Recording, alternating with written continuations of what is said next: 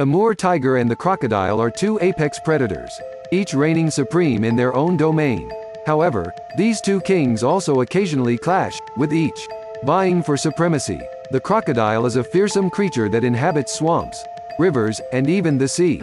It possesses a massive body, powerful jaws and teeth, and thick skin, making it an apex predator in its aquatic habitat. Amur tiger, on the other hand, is the king of the jungle.